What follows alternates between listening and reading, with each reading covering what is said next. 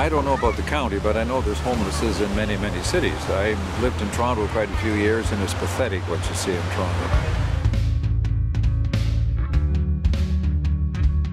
It's a possibility. I think it's more so in the big cities, but yeah, it's a possibility that there's some in the county.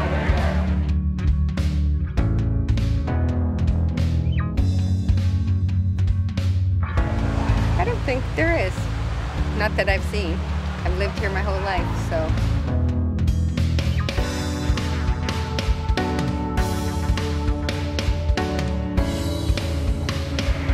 It might be out there somewhere, but you know, I've been in Harrow all my life, and I've never actually seen anyone that's homeless, like living in a tent or a cardboard box or something like that.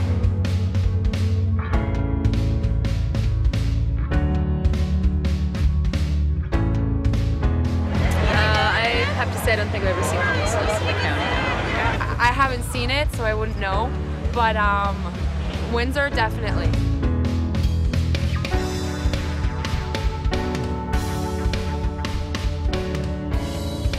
I'm sure there is, but it's not like you see it in the city where it's such a huge population where you'd see it more often.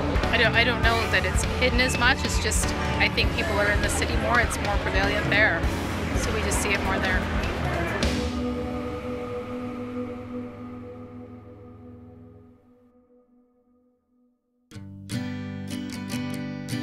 The hidden homeless. Are they in your town? Walking down your streets? Does this look like a place where homelessness exists? Are you looking hard enough? What would you do when you find yourself on the street with nothing? Absolutely nothing. Where would you go and how would you get there? Most would just turn to their parents, but yours have just kicked you out. Will it ever get back to the life you once knew? The normal, everyday life that the rest of the world seems to share? I mean, what's next?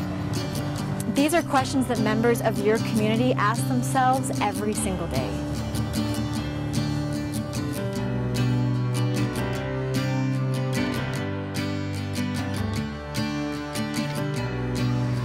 Homelessness is the inability to sustain a place to live. Anyone who's just sitting outside, for even if it's just for a night, like anyone who doesn't feel like they're at home. I mean, there's always the difference between a house and a home.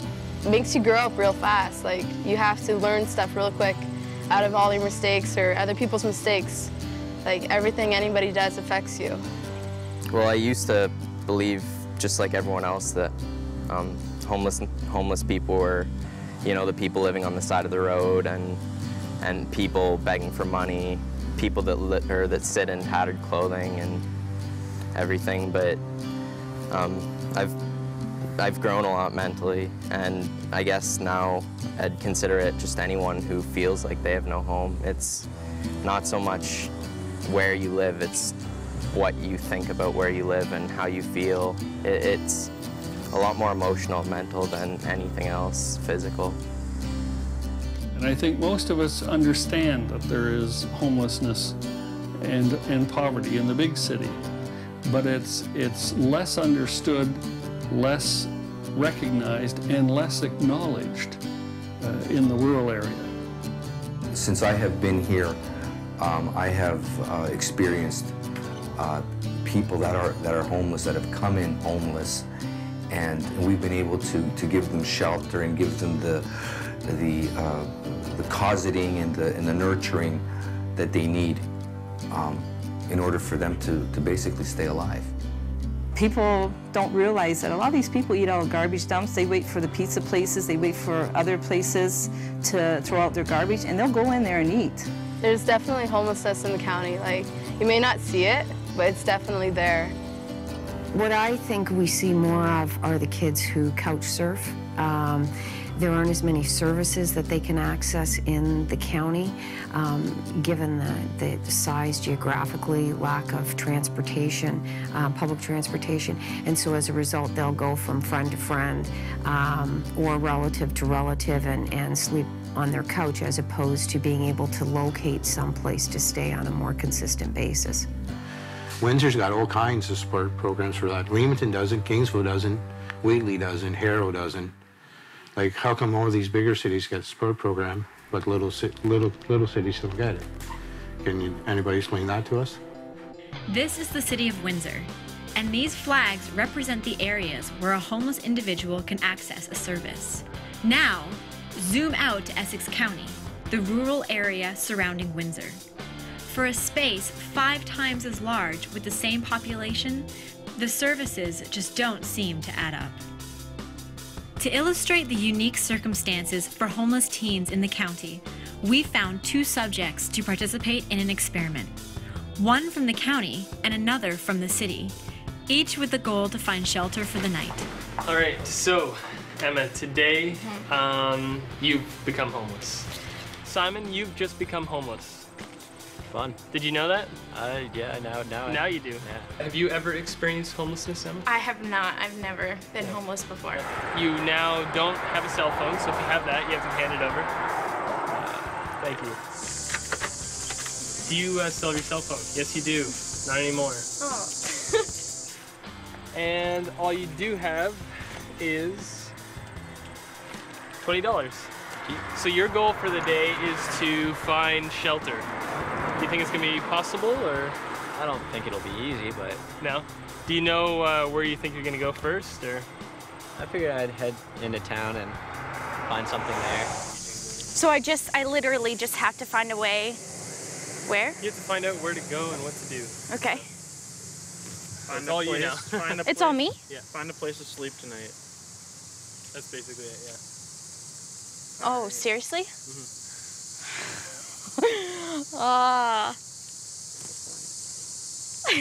It's hard. Yeah. What's your first step going to be, you think? I don't really know.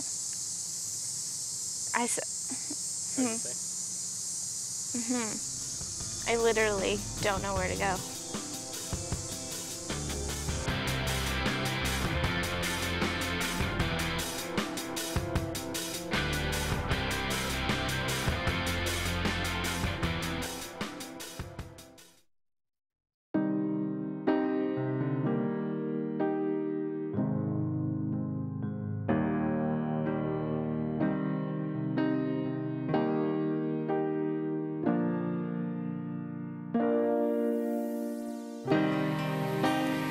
We have professionals, politicians, and first-hand accounts telling us that homelessness is here. But where and what haven't we noticed? Everyone can recognize homelessness in the city. People curled up in streets, sleeping in the alleyways. So what does homelessness look like in a rural, small-town setting? I mean, it's not like you know, like Toronto or anything where they're like sitting all down Yonge Street and stuff, but you know, there are people that are homeless. People choose to ignore it, or you know, they don't think, oh, well, their little quaint little small town has any homeless people in it, but it does. There are a lot of things hidden behind closed doors that most people in small towns would never guess because they've all grown up with each other. So that makes it a lot harder. And to say, you know what, like I've been kicked out, and I find a lot of kids in the county are unable to say that they are homeless because people will look down upon them and their family. Would you be afraid to tell anybody if you're living on the streets? I would be, because then you're nothing. You'd be like scum. That's what you'd be like. That's what I felt like when I was on the streets. A woman had asked us what we were doing outside and saw us with the cameras, and we said we were shooting a documentary on homelessness and awareness for it. And the lady was like shocked, like, really? Homelessness in Kingsville? No way. And we were like, yeah, it's everywhere. Leamington, Harrow, Amherstburg, Essex. It's not just in Toronto or Windsor. It's everywhere. You know, they're living in a garage with no heat. They're living under somebody's deck because the house is vacant for, you know, 6 to 8 months a year. Or they're living in the Ball Diamond dugouts or down at Seacliff Beach. And I never would have believed it until, you know, I sit down and talk to these people, and it is here. Homelessness is in Leamington. And as much as people want to say, oh, not in my town, it's here. I think we have to look at the fact that in small urban and rural Ontario, poverty and to some extent homelessness is kind of a hidden issue. Unless it affects you directly, you may not see it. In other words, I think if you go down the street in any of the municipalities that I represent, you won't see someone sleeping on the street at night. You won't see someone asking for a financial handout like you will in the city. So you say, well, I guess then there is no poverty or homelessness, but it is there. There's definitely homelessness in the county. Like, you may not see it, but it's definitely there. Like, I never thought about it when I was younger, but you see it everywhere else and you think, oh, it's not around here. It can't be. There may be more young people who find themselves sleeping on somebody's couch, a friend's couch, as opposed to sleeping in the street.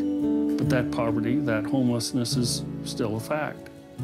So I think that's the largest difference between the two, is how do you recognize it? But it's still there. Realistically, people always end up hidden. It's the hidden homeless, right? They end up on their friends' couches like I do, and they end up in their ex-boyfriends' homes. Like, they find places, but these places, they're not homes, and they know that they can't be there permanently. They know that it's temporary, and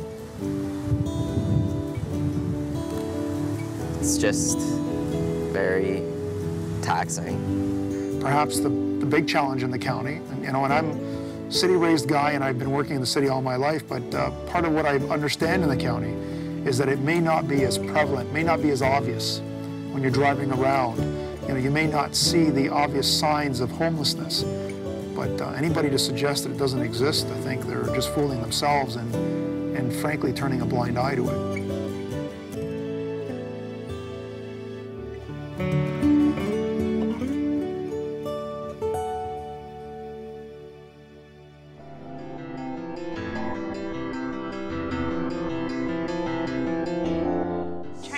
If I could go to like the teen health center and ask them if there's anything that I could do, or is that like not? Perhaps. Whatever you decide. Yeah, I'm not walking that far. 50 kilometers is too much.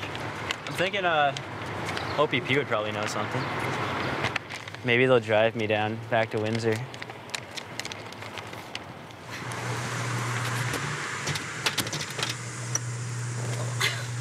It's closed. Until 12:30. Okay. So, I just need to think of something else I could do till then. I don't know what time it is, though. 11:30. Okay, thanks.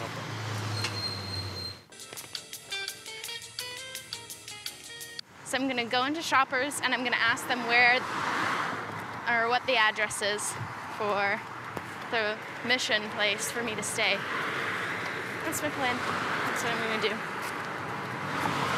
I just went in there and the lady informed me that there are food banks in the area, so if I do get hungry later, I might be able to get some food. There don't seem to be any shelters, which I didn't think there would be. So I think it's going to be about finding a ride into Windsor and getting to the Salvation Army, because I don't really want to walk.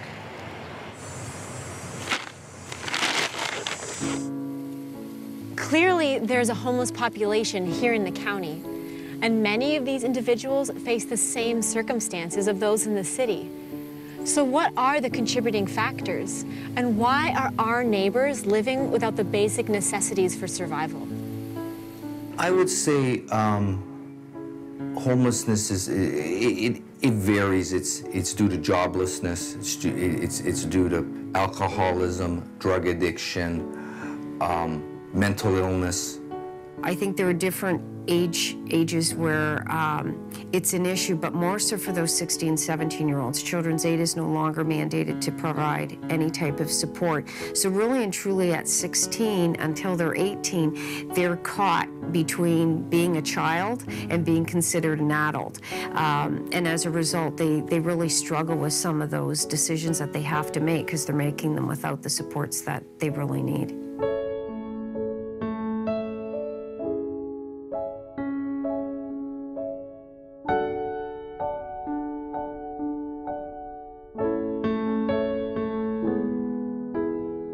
A lot of people do need government services, but the thing that sucks is that you have to be 18 to fully get it, because once you're young, your parents lie and they'll say, oh, they can come back home, but in reality, you're the one being kicked out every other week. Homelessness, in my view, isn't always because of poverty. Sometimes it's a family situation where a young person may move out of the home for a variety of reasons.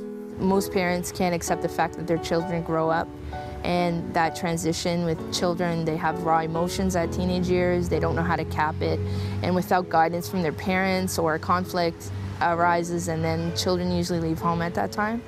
They're your primary caregivers. They're the people, your parents are the people who decide to have a child. And when they say that the child that they decided to have, that they always told that they loved, can't stay there? I do feel a lot older than my age for the fact I've been raising myself since about 6 or younger. My mom was just into a lot of other stuff that caused her to sleep all day, so it was me making the food, me making sure I got to the bus stop. Oh no, I never talked to my family. I maybe called my mother once in a while just to see how she was doing. Never cared about my father, because he always beat my mother and beat us kids up. That's what led me to take off on the streets, because I got tired of beating up as a child. I don't know. I never had to my mom. I never talked to her till I was 28 years old, and then I lost my dad when I was 30. So I never really got to know him. My mom, I just started talking to her again. Like I said, I never had a mother or father in my life, or an aunt or an uncle or my grandparents. It was just me by myself. I was my mom, I was my dad. So I figured out that the mission is a church. So it was once a church, and now it's the mission. So I still don't know the address, but now I know what it looks like. So they said to turn right here, and that it's a church. Maybe it's this way, because that looks like a church. And I don't see any churches up here. I just see the one, Okay, I'm gonna go see if that's it. Yep, here it is. It's a long road ahead.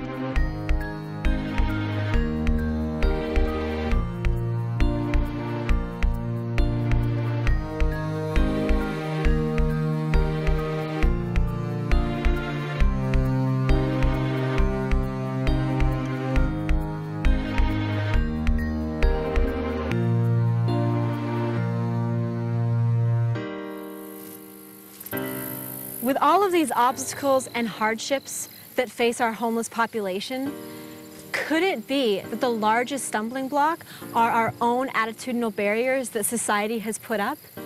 How does your community react to its homeless population? We ask that question to the people that face that social barrier every single day.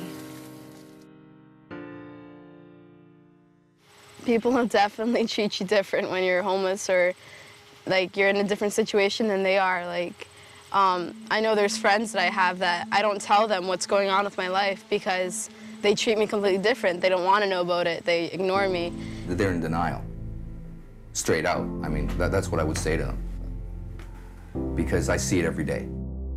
You know, the people we have to convince that this exists are those folks out there who aren't touched by it. And I think maybe that's the very basis, no matter where you live. If it doesn't touch you personally, then you're less apt to be concerned about it and less apt to recognize it, for that matter. Each of us lead busy lives, and we've got lots of things to think about. And unless it touches our family or us personally or somebody you know, then it's more difficult to get people to recognize that it exists. When they admit to something like that, it could be in their backyard. And then they would have to look at it, okay? And they don't want to look at it because then it also becomes a financial issue too. It becomes a financial issue. Now we're going to have to get more money to deal with this situation. Well, and then they say, well, if the person is really afflicted, well, if they want to get sober, they want to get clean, well, let them do it for themselves, and we can wash our hands. Especially in the grocery stores, if like you go shopping or anything and you think you can afford all this, you have like a certain amount you're fixed at, and then you're like 3 items over, you're like, okay, well I have to pick and choose what veggies I gotta put back or what meat I have to put back. And it's embarrassing, especially when there's like a huge lineup behind you, or even coupons. Like, everybody hates people with coupons because they take forever, but they are like helpful a lot. I think for the peers, it's varied. Obviously, if teens are able to couch surf, then there are individuals that they're close to who are willing to allow them to stay in their home, even if it's for a short period of time. I think for other students, not unlike many adults, they don't understand it. They don't understand how that circumstance could exist. They don't understand how they can help.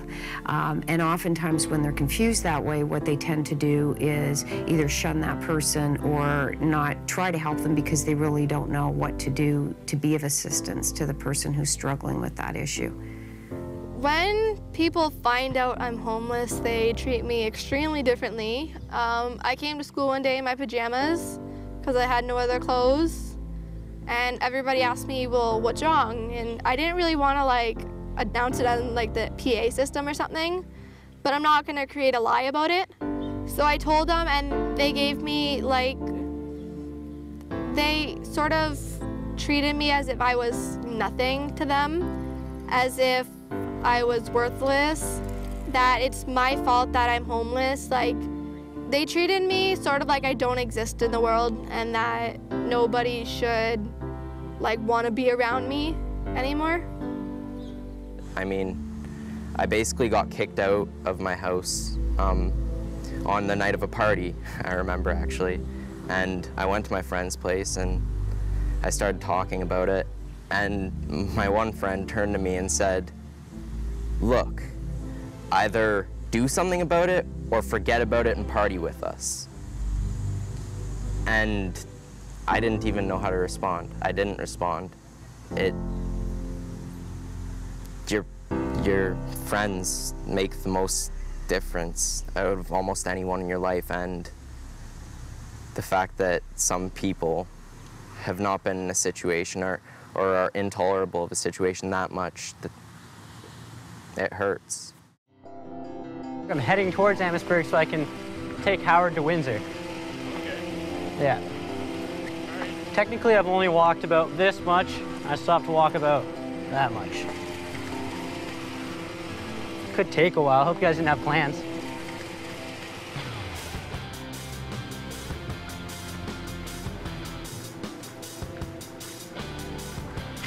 Listen, my name is Dino Salvador, and I'm the program coordinator here at the Downtown Mission. Yes, I mean, she has found shelter, But again, the ongoing question is like, is she going to be happy with just staying here? I mean, I'm sure she might be happy just staying here for a day or two, but I'm sure she probably want to find something else to be a little bit more self-sustaining, right? So I guess that's where we got to probably sit down with Emma and find out, you know, how best we could try to help her, assist her. Again, maybe trying to make some of those connections with other social agencies in the community to kind of help her. So in under 2 hours, you were able to find shelter in the city. Yes, I was. Okay, I can now give you your cell phone back. Okay. The keys to your house. All right. But it'll cost you $20. I didn't even have to Didn't use even it. have to use it. No. What do you think we're gonna find tomorrow when we follow Simon around? I think it's going to be really difficult for him. I mean, I can't think of any place, especially with not being able to have your phone to call anyone.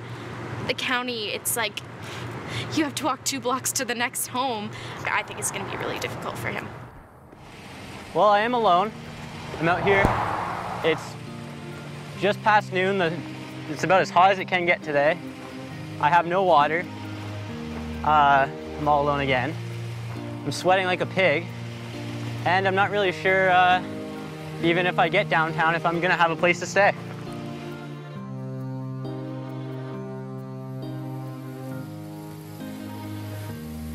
There are so many stereotypes that follow our homeless. Words such as criminal, lazy, and deserving often follow them. But homelessness isn't always a choice. So are they really the subject of their own undoing? Or are there some pre-existing factors that contribute? If people cannot figure out what they want to do with themselves, and they have a handicap that disallows them to get jobs, and disallows them to be punctual, and disallows them some manageability in their lives, it becomes a problem, and they become homeless. It's very, very hard. I've been diagnosed, and I still have arguments with myself as to whether or not there is anything wrong with me. You just kind of start to second guess yourself so much. I've got a mental disability, and a lot of people in my family do, and it's very difficult to, especially the different mental disabilities we have, conflicting with each other just makes it a lot harder. For me, I was, for long periods of time, extremely depressed, and I mean, when for 4 years you think about suicide every day, it's pretty hard to believe that something's not wrong in your head. If they have mental illness, they will self-medicate due to the mental illness. Alcoholism, drug addiction, gambling, whatever type of addiction, is also a mental illness, okay? And there's also mental illnesses such as bipolar, chemical imbalance of the brain, manic depression. Okay, those are other types of mental illnesses. And what happens is that these conditions have to be managed before the alcoholism or the drug addiction can be handled. I self-medicated for a very long period of time, and on occasion I still do, and it's hard, but it can work to make you forget, even for a small period of time, and sometimes that's all that's necessary. So, I mean, it's not healthy, but sometimes, in a way, I guess, to a certain extent it is. It's a very big thing among teenagers because a lot of us don't want to go and talk to someone who does this for a living and honestly doesn't actually care, because they get hundreds of kids in a year saying the same thing. But no one takes the time to look harder, then that causes us to go look for something that can make us happy. Basically, life becomes unbearable for them, and they can't live in sustained reality. So they have to induce if you will, temporary psychosis, if you will, where the things are going to look differently for a little while by inducing alcohol and drugs into their system. And anything you become dependent on after a while will cause a problem. All right, we're here just outside of Windsor. After about 2.5 hours of letting Simon walk out of Harrow towards Amherstburg into the hopeless abyss, we decided as a documentary crew, a responsible movie-making team, that we should stop him from doing what he was doing because, one, it was unsafe because of the cars driving by, and two, it was really unsafe because of the heat outside. So we actually had to step in and shut down our own experiment because of the conditions. So here we are on the outskirts of Windsor, and we're going to pick up where we left off because it was going to take him about another 5 to 6 hours of walking. So we're picking up where we left off, and he has to find out where is shelter for the evening. So we're back at square one here. So I have no idea where the shelter actually is. I'm assuming it's somewhere downtown Windsor. Throw all my the map and t-shirt and all that sweaty stuff, and now I'm gonna head to a bus stop and take the bus down to downtown and find the shelter.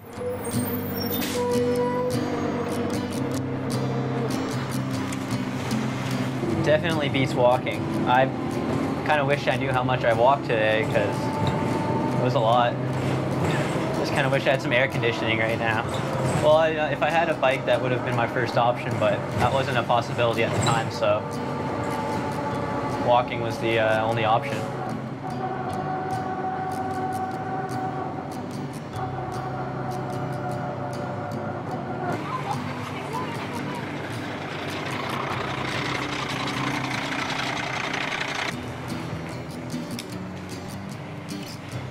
Sorry, you don't know where the Salvation Army is, do you? Yes, it's right over here. Okay, thanks. I guess it's right over there. So, nice and close. I think this journey might be done.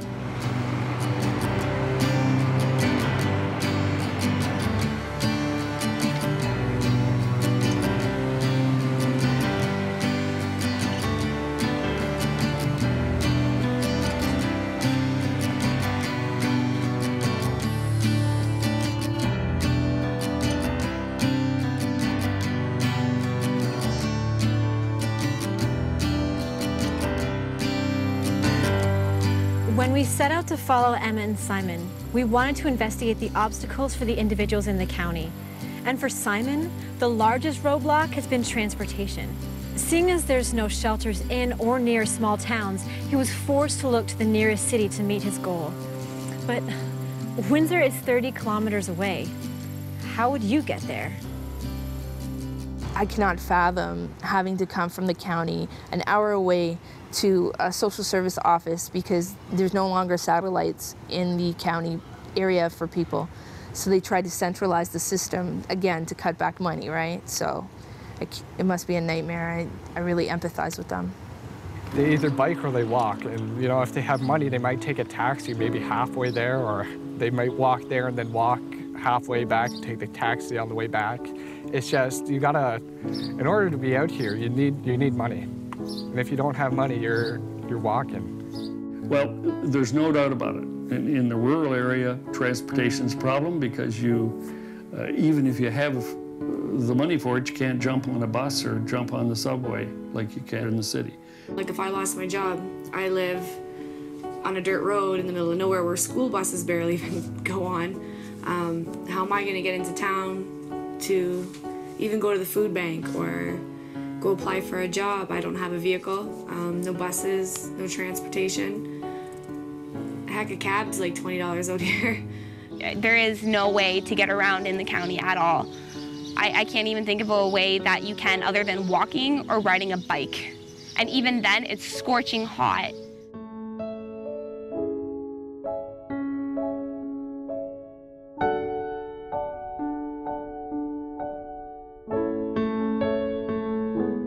Many of our families who are in the city can grab a bus and be there in a short period of time. Those in the county don't have access many times to transportation, have to pay someone else to bring them in, and as a result then don't access the support that they could at the time that they need it. frankly, and I think they're recognizing this, the county government, Essex County Council, and the municipalities in the county are looking at transportation as being an issue, and I think in the not too distant future, we will have a service in the county that will provide transportation, public transportation. We would love to see a fully integrated community transit plan as soon as possible. There was a plan presented to Essex County Council in August of 2010 after a number of community input surveys and meetings. I attended one of those meetings in Kingsville and told the consultants that there's a great need for transportation in the county for people to get to doctor's appointments, to get across communities, and was told that their original plan focuses on 3 lines from Amherstburg, Leamington, and Lakeshore into Windsor, focusing on the commuter market, or citizens who already have transportation. Unfortunately, to create a fully integrated cross-community plan, I was told it would be at least another 5 years from the implementation of their proposal, and their proposal has now been deferred due to the upcoming election. So we're unlikely to see fully comprehensive integrated cross-community transit until 2017 at the earliest. I was taking a rest, this lady comes up beside me in her car and she's like, "Are you okay?" Because she was wondering if I got hurt or anything.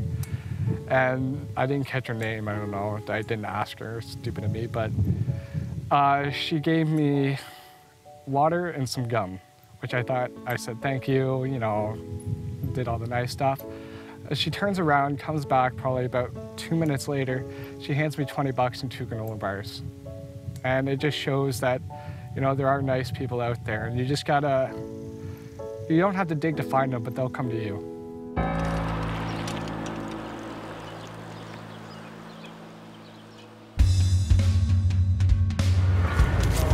All right, so I just went in there and they informed me that I can get a room for the night. I'm just gonna fill out some paperwork with them and they'll get me set up with a room, some food, and I'll be, I think, yeah, the journey is over.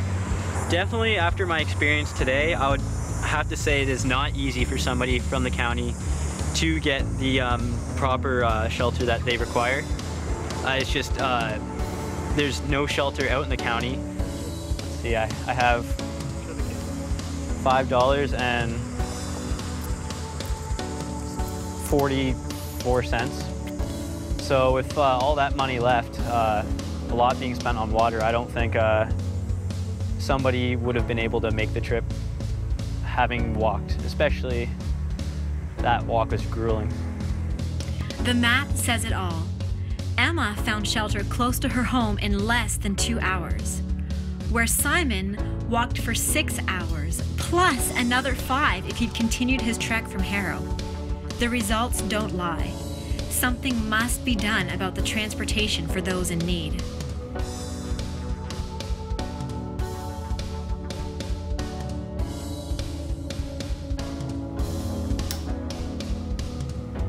There are so many sad stories when it comes to poverty and homelessness.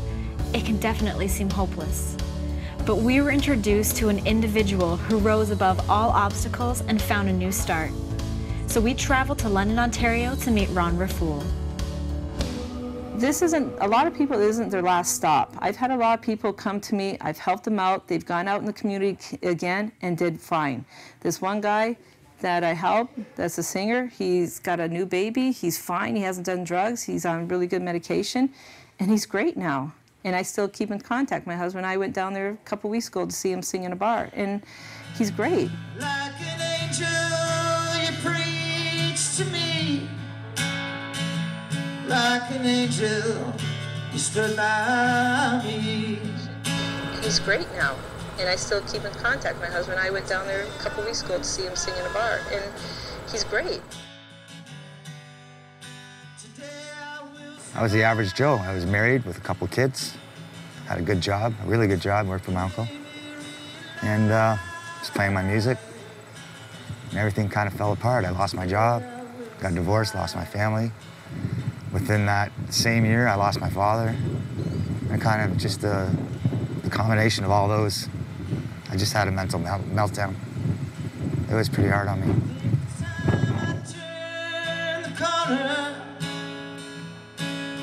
I've got to see what's on the other side. I took him in probably over 3 years ago, and I even had an officer ask me, why did you take him in when you could give someone else a bed? I said, because we're going to find him dead somewhere. He was like skin and bones.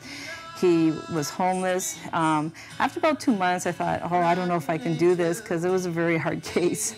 And his mom called me, and she's like crying, Kathy, please don't give up on him. What am I supposed to do if she broke my heart?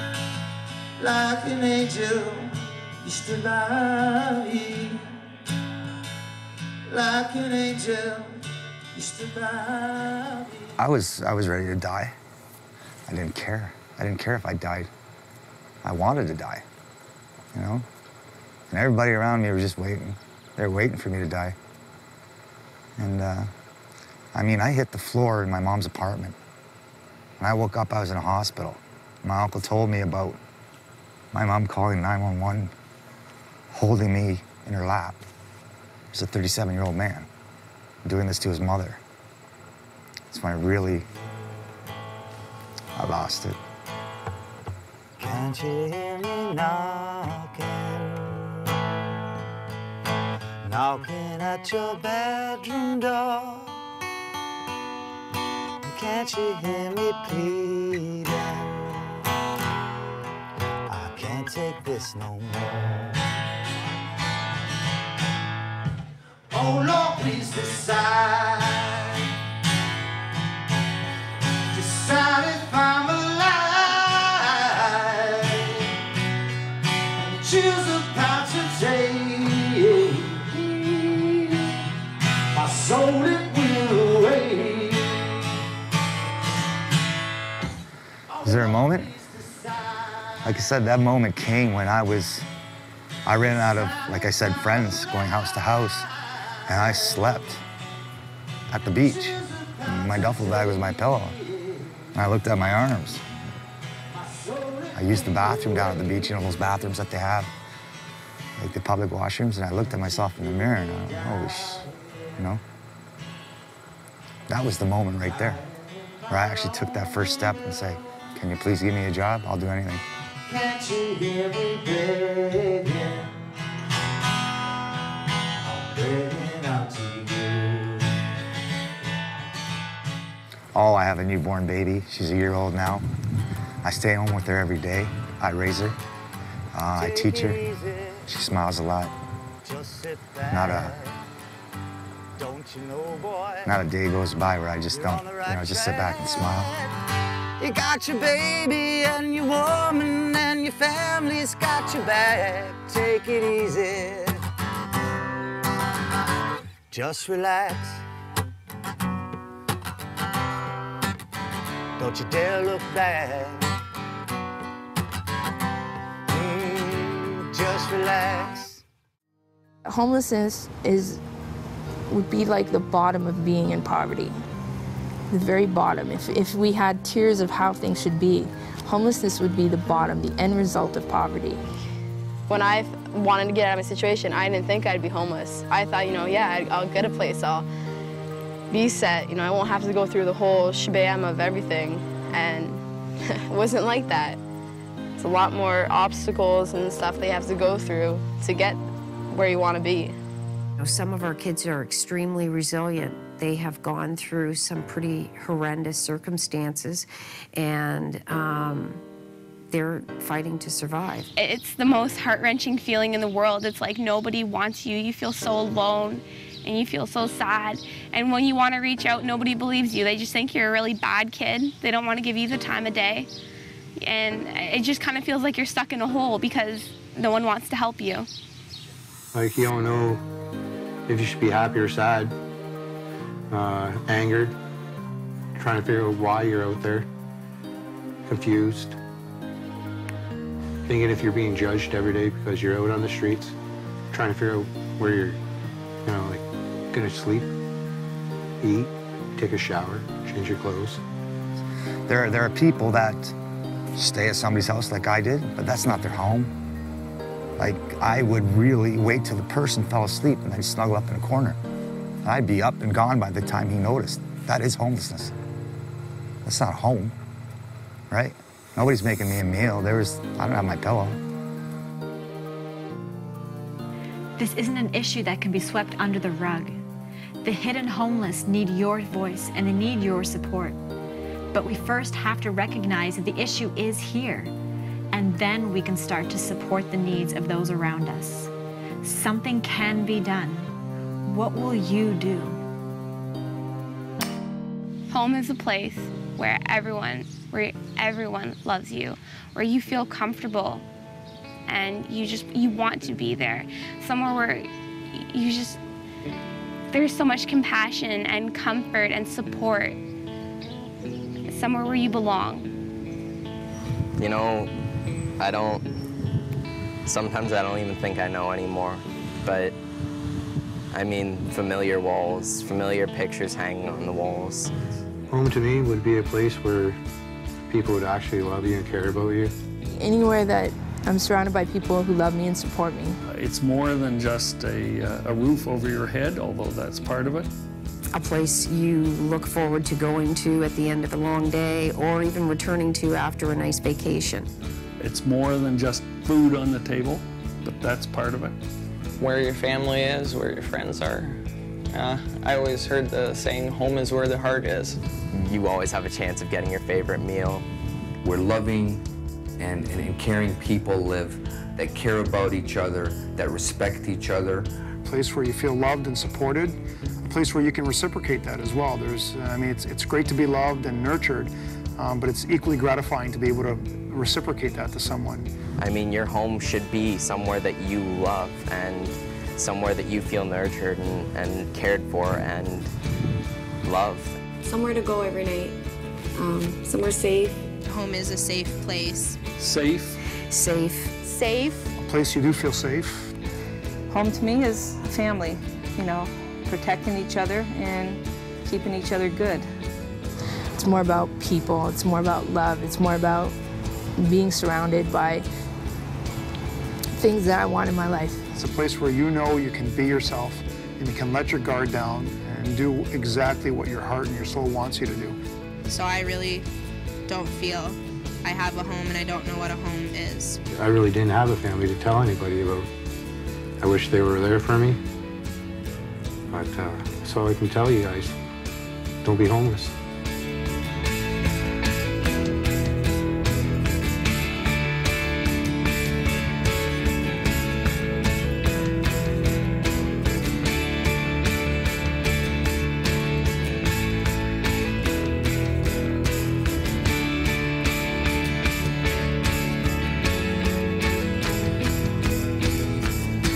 Home is a place where you're comfortable and where you can be who you are. I think that's the best definition I can give.